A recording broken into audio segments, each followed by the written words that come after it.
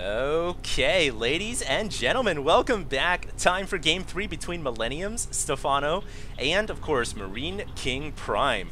Marine King is going to be the red Terran at the top right-hand corner of Daybreak, and Stephano is kind of had another brain fart right there. Stephano is going to be the pink Zerg, of course. Do I even need to mention pink? He's always pink. And he's going to be the pink Zerg at the bottom left.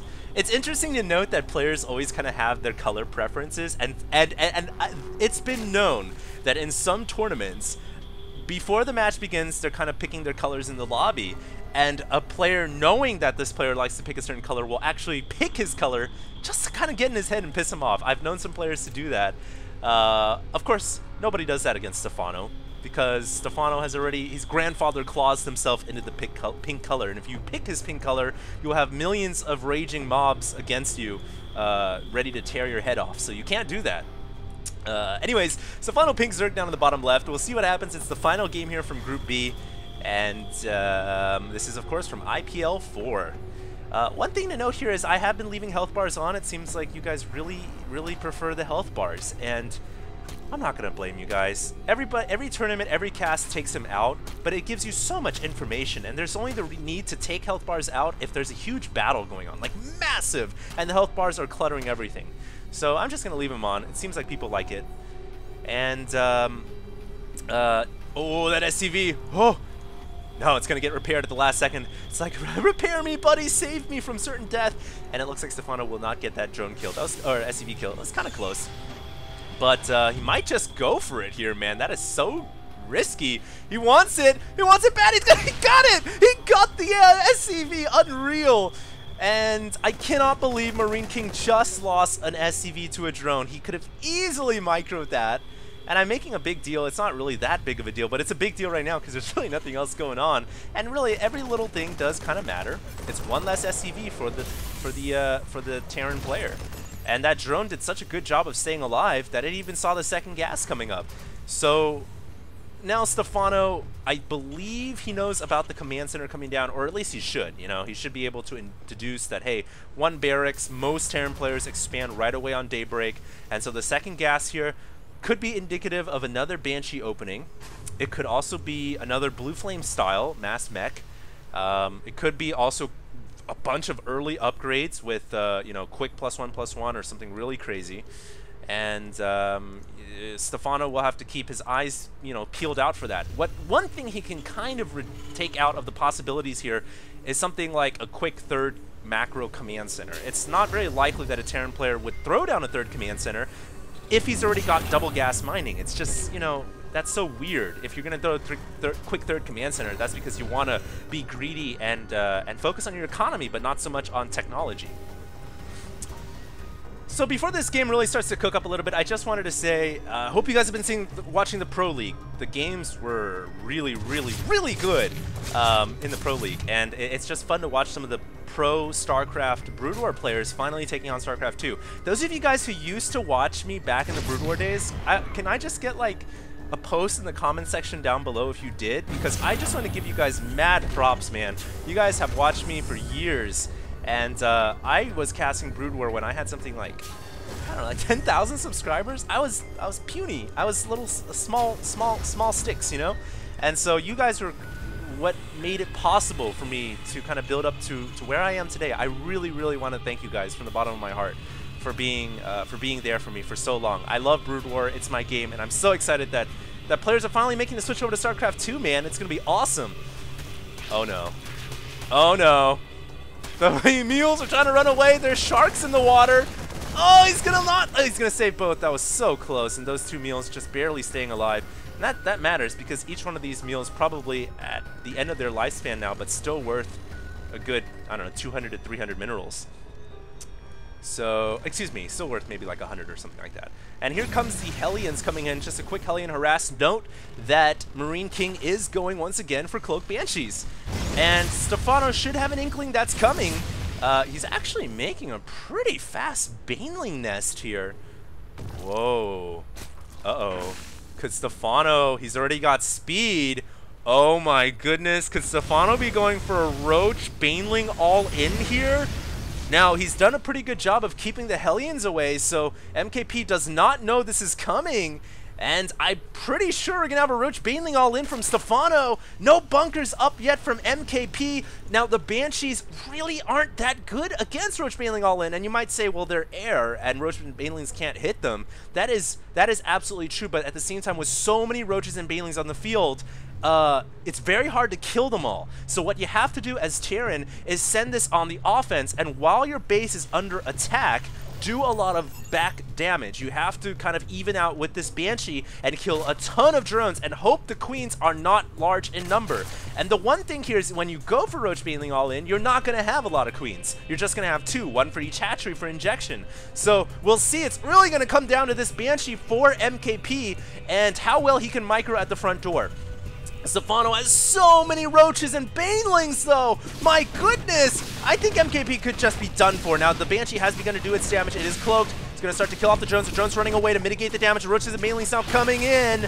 That natural is going to definitely go down. The Baneling's trying to detonate on the front wall. Needs to get a couple more Baneling hits here, though, trying to micro his units. And finally busts his way through. He should finish off the reactor and that supply depot, or natural causes of fire should do so as well. And now he's inside the base. The Banshee, meanwhile, has only gotten 5 drone kills. Not really enough, and he's pulling it back now for defensive purposes. Oh my god, MKP has to micro his SCVs and mitigate damage. He's already lost 16 workers, though. But you have to remember, guys, that's all fair in war, and Stephano has to get a lot of drone kills right now because, face it, he went for this all in, and he has to kill drones in order to, he has to kill SCVs in order to have a transition out of this, because it doesn't look like he's going to kill off MKP outright. He actually has been halted here. Unreal. And as unbelievable as it might sound, it looks like the game might reset a little bit here because Stephano has done enough damage, but not so much that he's ended the game, but enough to be able to transition into another hatchery. And yeah, we're actually going to have a transition out of this into a standard game here. The Banshees, you know, killing off a decent number of drones. But at this point, you know, the worker count pretty even here, 33 over 29. And if MKP, man, if he can maybe just kill off a couple more drones, that would be really good for him. He's been able to secure the natural. And where is he going to go from here? Going to throw down a 3rd command center, trying to macro his way out of this into the mid game and potentially late game.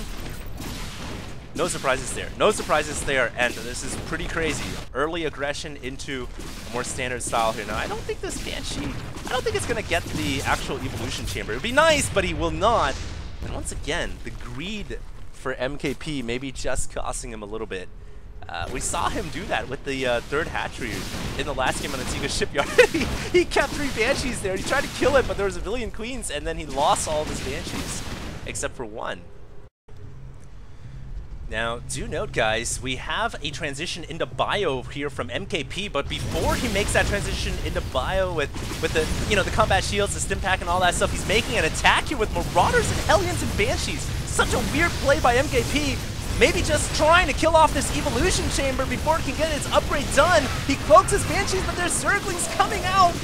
Oh man, MKP's gonna lose all of his ground troops, but he might get the Evo Chamber! And it falls! He gets the Evo Chamber, and I can't stress how big that is. Well, you know, while Protoss and Terran, that's the matchup that revolves most about having better upgrades, Zerg versus Terran also matters, especially for Stephano, who loves his ground troops. Now, with armor reduced now, he doesn't have +1 armor coming. He still has these Zerglings making an attack.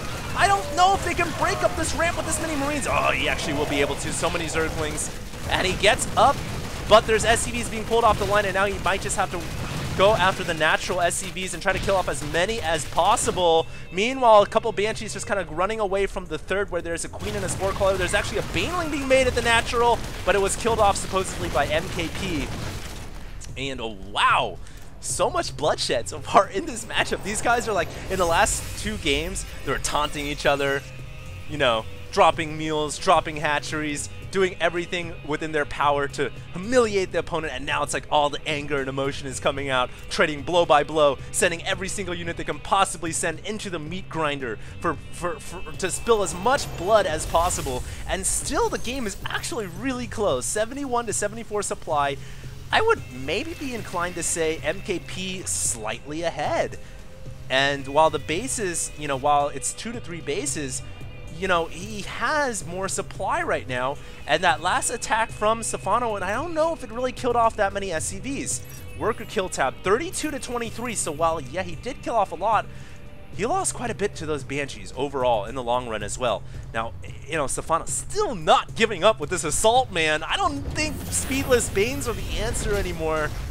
I don't know, man. These Banelings, I doubt their ability to do much. They do have the element of surprise, though, coming through the backside. Oh my god, he's going to try to go for an ambush, but no! That is why Terran players built that secondary wall purely with supply depots at the front.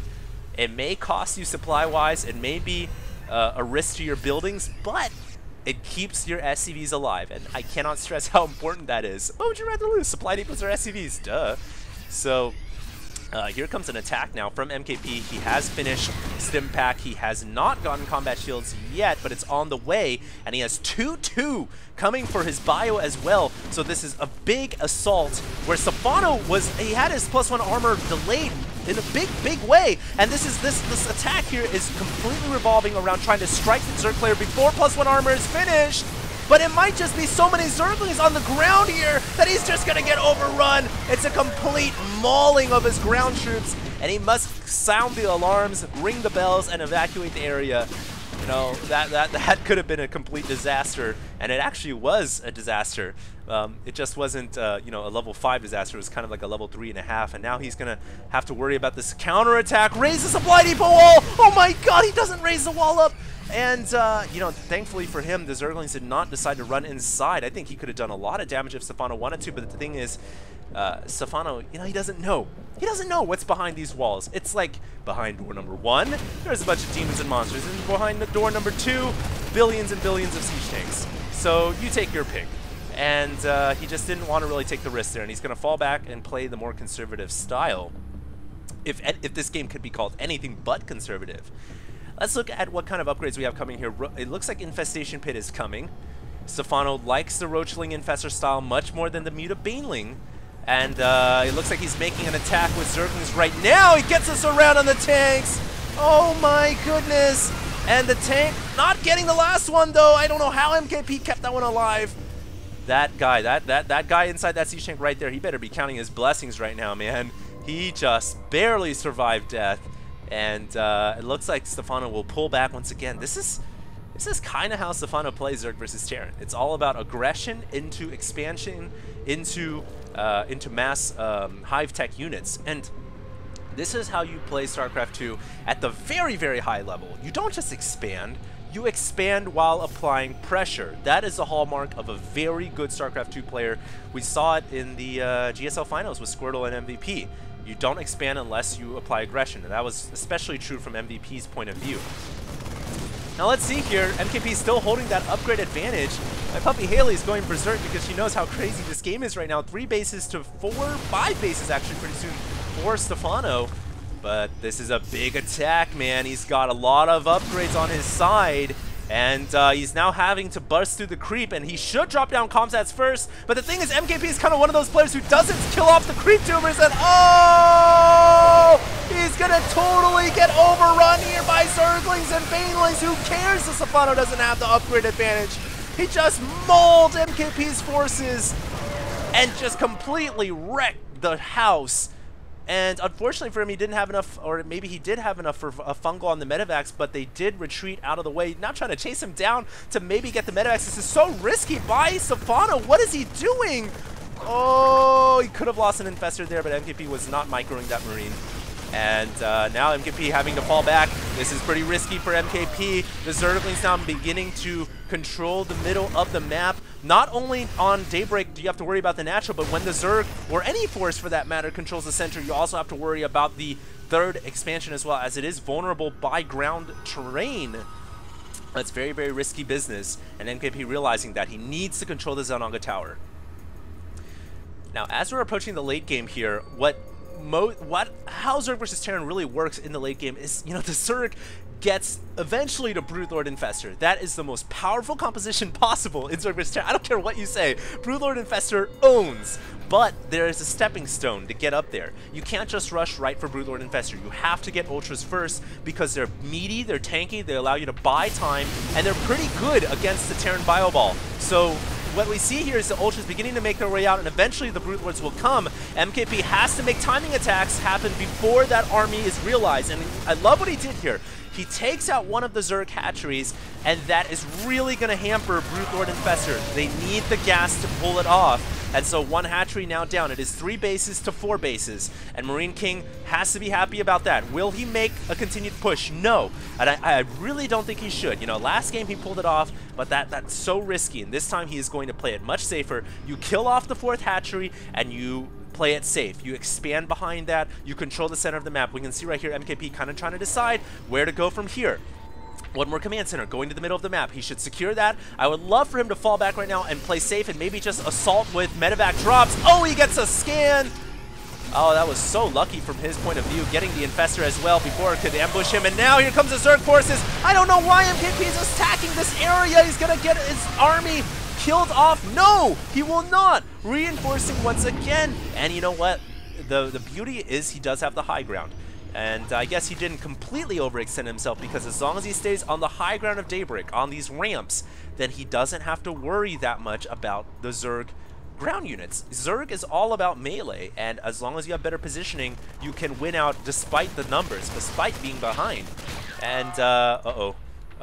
2 medevacs here, but there's no Infestors nearby to fungal. It looks like Stephano has to pull his Infestors back to the main, realizing that the drop is impending. There's a Spore Crawler and a Queen there, trying to take out one of the medevacs first, drops the Transfuse on the frontal Queen, and he kills off a medevac.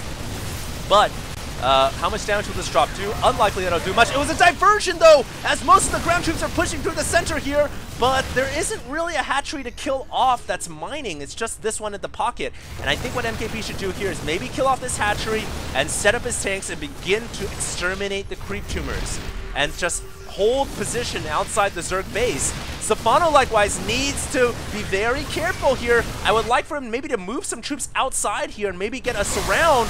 He has a lot of Ultras, but it has to be very careful. He didn't destroy the ramp here, and so the choke point really going to help out the Terran, but fungal growth! Oh my god, what a fungal! Chain fungling the medevacs down, and now will he bust through? No, he will not.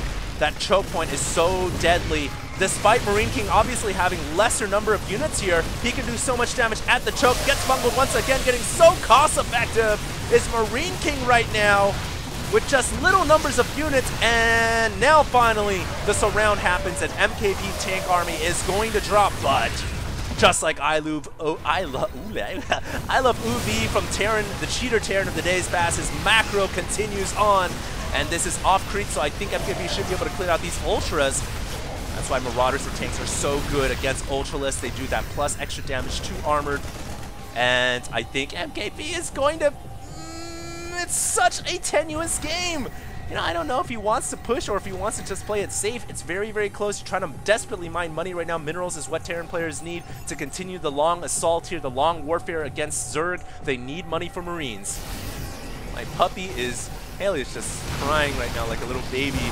So I have to take care of her after this game. Here comes the Ultralist. Stephano coming in. I don't think he's got enough backup, though, for the Ultras. Ultras very much like Colossus. You can't just send them in there without backup. They're terrible. And, oh, man, he is going to lose all of his Ultras. He did do some pretty good cleave damage, but there's so many 3-3 bio units. Oh, Marine King on the way to winning in the group stage here. If he can cave off another hatchery, then I don't think Stephano can get back in this game. And Stephano loses a hatchery. Oh, man. Here comes the Infestors once again. But at this point, Stephano has got to be sweating bullets, man. He has got to have his shirt drenched. I would not want to be in the same booth as him because it probably smells very, very bad. He's got to be really, really stressed right now because he just lost one of his key hatcheries at the top left. And now, you know, he is down a base to the Terran player. It's usually not a situation you want to be in, Ezra. You do not want to be down a base to a Terran. You do not want to be down in supply. but I have seen Stephano pull off some pretty miraculous comebacks. He is capable of doing the craziest things when you thought all chances of winning were gone. He can do it, and that's what he needs to do. What a fungal! Wow, what a fungal! How did that Infestor get back there? And he actually killed off, I don't know, maybe half, maybe more than half of all the SCVs there. So now, all of a sudden, what's the economy? 71 to 47. Oh man, if he could just establish a 4th expansion, get some mining going, maybe get this expansion going as well, then he could be in a pretty good situation. But it's push, man. It's coming once again. Tanks on the high ground. He's trying to funnel his units through. And MKP coming from all angles. This is Stephano's point of view. It's like a never-ending stream of Terran units, and he has to fall back to his own natural. He cannot continue to defend here, and I don't think he can win this game. I think MKP is on the verge of victory, ladies and gentlemen. And the best of 3 in the group stage almost certainly now in the hands of MarineKing.Prime. What a job. Spectacular. Fantastic by MarineKing. And a very long, drawn-out 30-minute game between 2 of the best StarCraft 2 players that the world has to offer today. Just moments away here from here, the GG meal is beginning to drop down as well. The Ultralist has fallen. And with, you know, this many medevacs, that's the thing with Terran. If you have this many medevacs, you can just assault and assault and assault. The only thing you have to worry about is fungal growth. But as long as you keep the medevacs alive, you can heal, you can run away from any type of nasty surrounds. And there it is. Well played, congrats. And Stephano has left the game. Now, I'm sorry, guys. I can't actually go through the replay right now because my puppy is going berserk. And I fear to look behind me because I think she's probably peed and pooped all over my carpet. So I'll be back in the next cast. HD signing out.